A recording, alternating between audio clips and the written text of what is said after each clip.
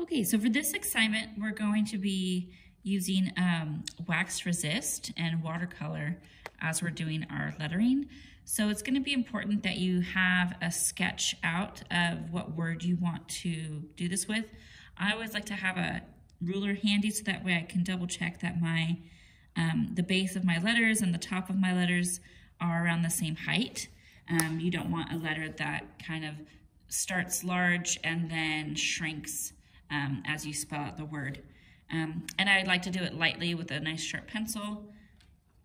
I'm going to go over the letters with a white crayon, making sure not to hit the pencil lines because I'm going to erase those afterwards. And if you use a crayon over the lines, it stays permanent. So I'm just going to fill out the inside of my word, and I'm just writing hello. If you hold your head at a bit of an angle, you can see the reflection from the white crayon because you're going to be drawing white on white, and it can be kind of hard to see where you're applying your, where the crayon is actually showing up. So I tilt my head to the side so that way I can really see where my letters actually are with the white crayon. Okay, now we're going to use our watercolor. So you have to have a little tray or little cup of water, just clean water, your brush that comes in your packet, and then this is new. This is our watercolor. It's liquid watercolor. You have a red, a magenta, one or two wells of yellow. I figured one could kind of be mixed into like a green. You have blue and you have turquoise. Each of these colors are going to be kind of, that they can be mixed together to create something kind of fun. I personally want it to be like a primary color scheme, so I'm going to start with a magenta, go into yellow, and then go into like a turquoise and see how that kind of looks. So when you're using watercolor, you want to make sure that your brush is wet. I'm going to just take a little bit of this magenta, and I'm going to start here and just go over. And you can see how my lettering, the wax is resisting the paint. So you can read the hello, even though the marks are kind of gone.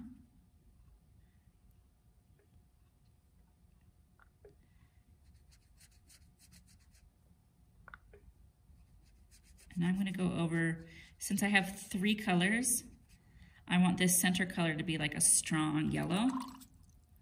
So I'm going to rinse out my brush, go back into my yellow, and make sure that this L is completely one color before I start mixing. And I'm going to mix with the H, and I'm going to mix with the second L. So you can see how this kind of becomes like orange. And then I'm going to go with turquoise, rinse out my brush, start from the back,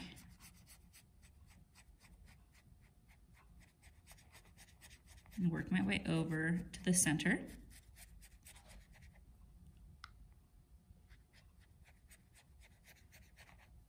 Rinse out my brush, and then I'm going to return to that yellow and blend it so that way I have like a strong green. Really rinse out your brush, and if it's too much, I can always kind of push from the center back in and then go over it with that yellow.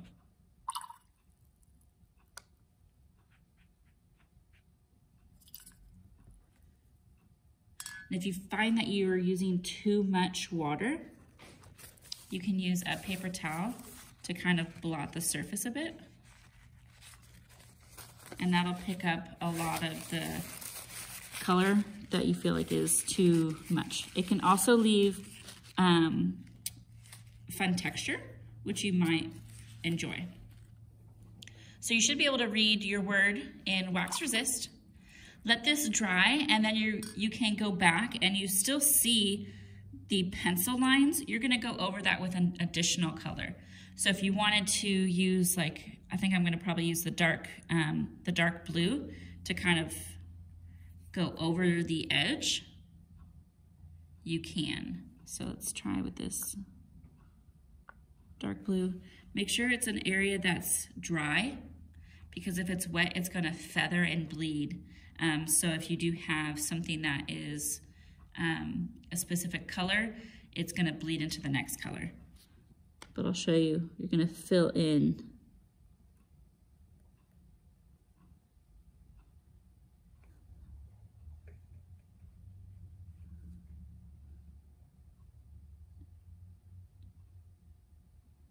Fill in those letters.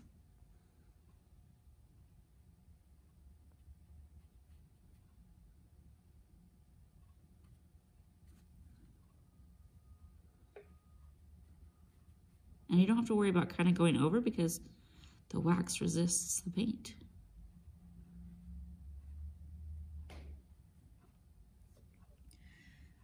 And it's up to me if I wanted to mix and have it be like just a darker version of each of these. So if I wanted, I could do the whole thing in that navy color, or if I go back and have like a solid red,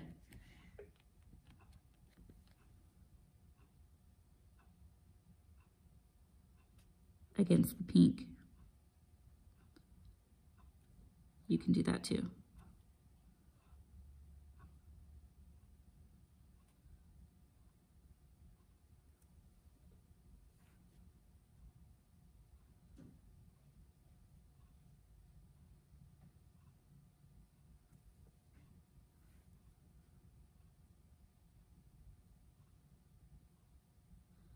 Pay attention to the corners.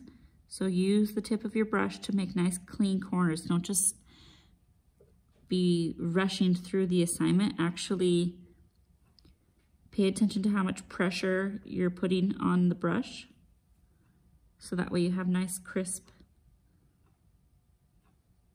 straight edges.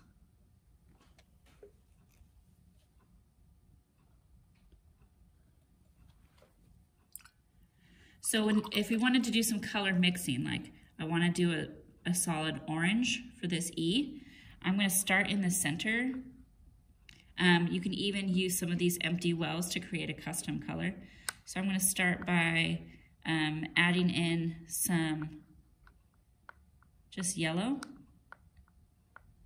into an empty well. Rinse out my brush. And then add this red to it. And mix it really well, so that way I have a bright color. If I feel like that's too much red, you know, if it looks like red-orange, I can add more yellow to it. Just be sure to rinse before you apply. So that looks like a nice strong orange.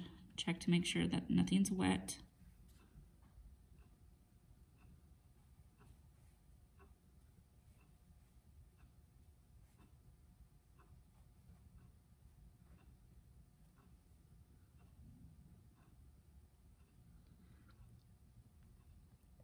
And I can still see my little pencil mark, so I'm gonna fill that in with my darker color here.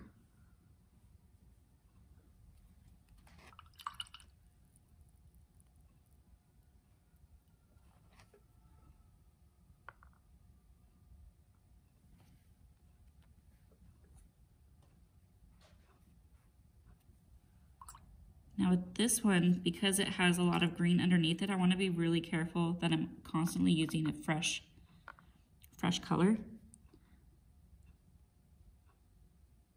so that it doesn't contaminate.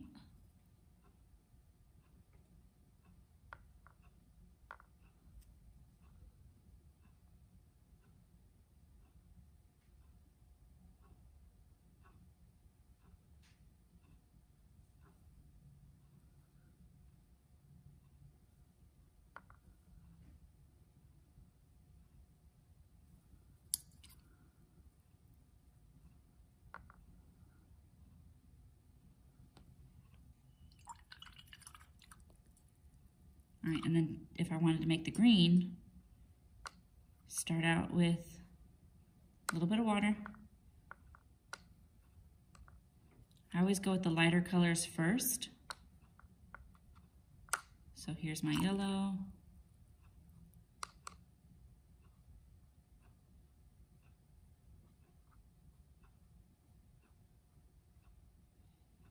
And then add just a little bit of blue. See how that really changes into a green color. If I want it to be more vibrant, I'm gonna add some more yellow to that. I kind of hold my brush against the well, so I'm dripping it in, and then I mix it around.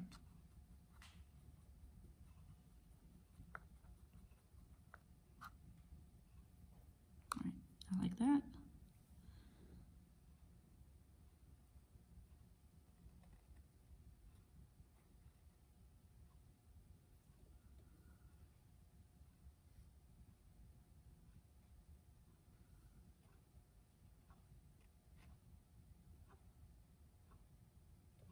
Okay.